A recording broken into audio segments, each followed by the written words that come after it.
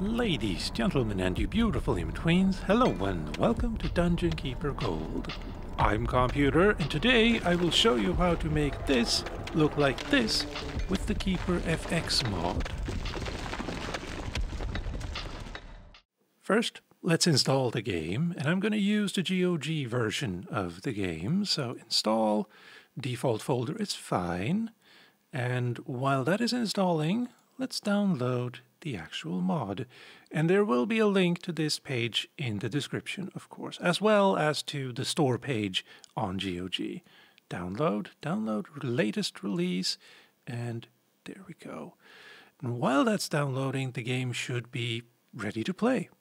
So let's try it out just to see what it's like in its native form. One, it's DOS, which isn't great these days.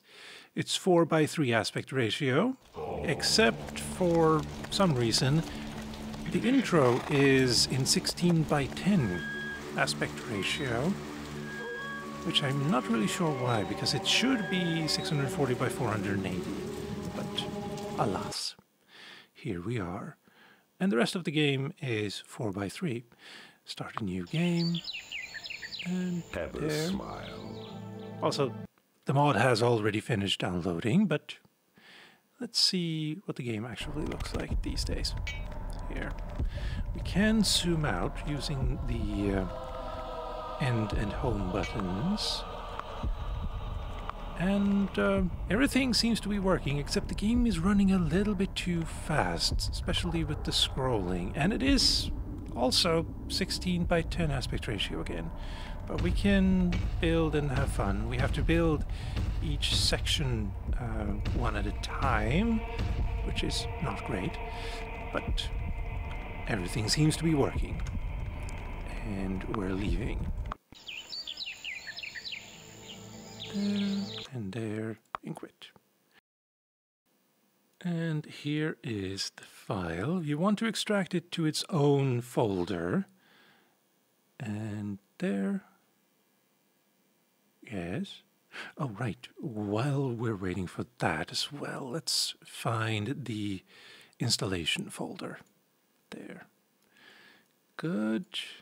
Open you up. Now, we want music in the game, so we go into this music folder in the actual mod folders, and we copy all of these OGG files in there. And that should be that. Now, the launcher. We can remove all of that and move you out of the way. This is the launcher for the mod. We can go into Run Options and select music files instead of CD, and we can allow Easter eggs, and we can skip the intro as well, though I kind of want to see it, so yes. Smoothen video, and that should be it for this section. Yes. Then we have to go into Settings and set the resolution for the game, and we have to do it for 3 times here. The menus, I'm not really sure about, because they will be not stretched but zoomed in. Well, we'll see in a bit, but it is possible you might want to set this to a 4:3 aspect ratio. I'm going to leave that up to you. Mount sensitivity, I'm going to go with 80. And atmospheric sounds, enable medium frequency, low volume, I think. And then save, and there. Now we're ready to install it. And we have to choose where it is. And again, we did have that here. Copy. And paste. Select. The files in selected folder have been checked and are correct. Very nice. And the mod is installed. Start game. See, it's a little bit zoomed in, so the text gets cut off. And this is also, again, 16:10. Everything here looks fine. We can go into options and mess around if we want to, but everything is pretty good. Start new game, original campaign, and here. Have a smile. Set in the realm of joy, the people of Eversmile are plagued only by aching facial muscles, and not anthrax as we had hoped. Eversmile is a disgusting land of good humor and polite frivolity. I love that voice. Now, I will give you this and then show you what it looks in 4:3 aspect ratio. There's a... something is kind of... it feels like it's missing, but oh well. Small price to pay. And here we go. We have mouse scrolling, which is excellent. Yes, we can get rid of all of that. We can hold down Shift and make an entire room in one click, which is excellent as well. Let's get all of that gold and excavate this room also. Yes, hello, use the cursor keys. W, A, S, and D also work here. We can still scroll around and slap them. Oh, no, that's evil. And I do want to change one thing here. There. Feels like I get a better view of everything this way.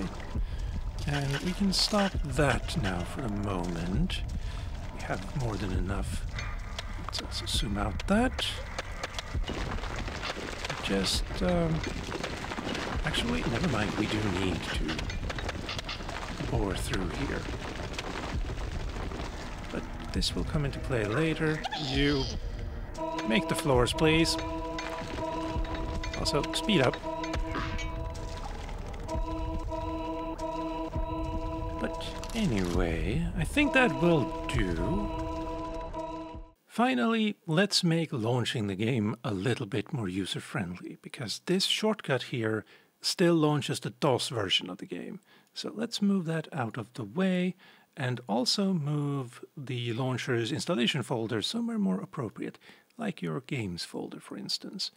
And then we can take the launcher executable and make a shortcut for it, and or make a shortcut for the actual mods executable.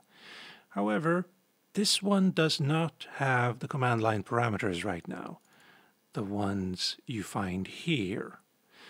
So let's copy the ones we have, like so, and then just copy, go into the properties of this shortcut, go to the end, and add like so. If this has quotation marks around it, then you add the command line parameters after the quotation mark, not inside it. And then apply, OK, there, and exit. And now we can run the game again. But anyway, with all of that said and done, ladies, gentlemen, and you beautiful in-betweens, I've been Calmputer, this has been the KeeperFX mod. Thank you for watching, and I hope you'll tune in next time.